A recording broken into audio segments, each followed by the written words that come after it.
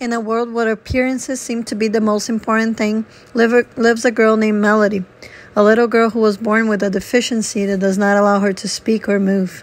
But despite of her physical disabilities, Melody was born with a brilliant brain and is able to learn new words since she was a little baby.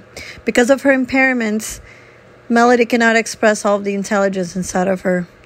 She is uncomprehended and sometimes gets frustrated by that, but the love and support from the ones who love her will be sure to change her life and help her show the world everything she's capable of, while teaching us all a message about prejudice and overcoming.